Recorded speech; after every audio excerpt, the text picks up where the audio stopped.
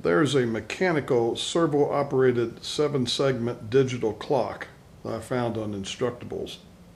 I started to build it. The only thing I didn't like about the original layout was most of it was put together with a glue gun. So I designed a few parts for that. The original concept was to make these segments, and you could lay this down on a piece of cardboard or whatever and then spray paint it a black color, and whatever color you printed would be what was showing. I changed that a little bit. This segment is still there. I made this piece that will go onto a servo. That fits right onto an SG90 servo.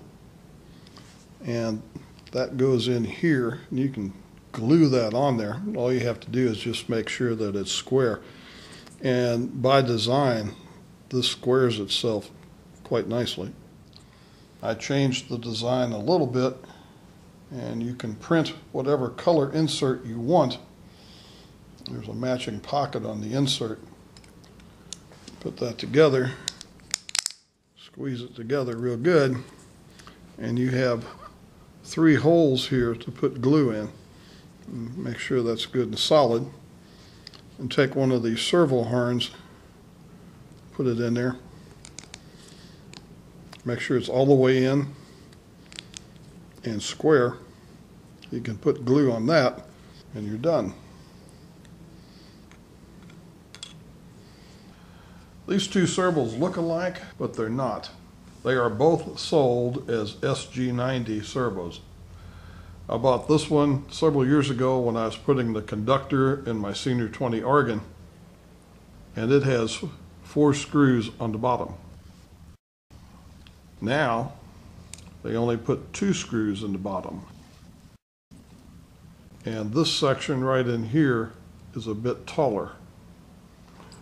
Now I designed a mounting base for this servo, and it was designed for the old SG90. You could put double-sided tape or glue that to whatever the back of your clock was going to be. And I made another version of that, and it's got some mounting holes and a guide for the servo wire. Then I received my new order of servos, and this servo would not fit. The pocket was too short. Servos are designed to mount on these lugs, and that will hold that servo square. They're not designed to be sitting on one edge. And why I say that is because this is somewhat tapered, and it's made tapered for the injection molds. When I designed this, I made this surface 3/10 of a millimeter higher than this. When the servo is in there and it snaps down tight, when it's all the way down, that makes the center line of the output shaft parallel with this surface. When you put the segment on here, and after the screw is in place, that makes this parallel with the mounting surface. And when this rotates down, this will be parallel with the mounting surface.